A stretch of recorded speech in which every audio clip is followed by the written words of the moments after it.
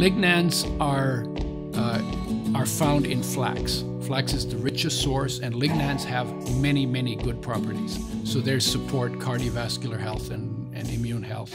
So those are the two big ones, right? But also blood sugar metabolism and diabetes, so that one. And they have anti-inflammatory effects as well. So literally, they do so many, a wide range of things, and they're like the fiber. They're in the seed. When you press the oil out, a little bit of lignans goes in the oil. Most of it stays in the seed cake that's left over. So the high lignan oil has some of that seed cake in it. My view is it is better to eat the seed, grind up the seed, and get the lignan that way, because then you get them all, and there's a lot of them in that seed.